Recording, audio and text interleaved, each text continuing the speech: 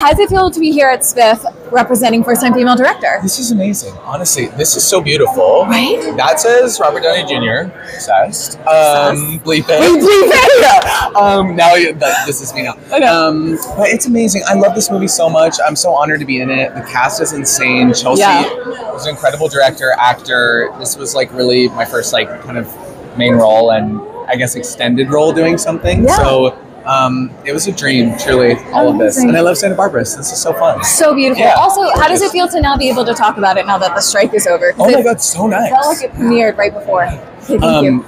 Truly so amazing. Obviously, that was for the right reasons, so I'm like intense at the time. But no, I'm so excited to celebrate this movie that Chelsea worked so hard on and that we all love so much. And then it's so time. Very important question. Is Deliverance going to expand up to Santa Barbara? I think she has to. Definitely. Laguna, 100%. $100K. Montecito, absolutely. Absolutely. Yeah, and then very last question before you get pulled away. Yeah. What can we look forward to on Ride? Oh my God. Okay, what are we writing for soon? Oh yes. Okay, so we have Heritage Month coming, which is our like final month of the season. Exciting. And then we have our first guest, and she's not who you think.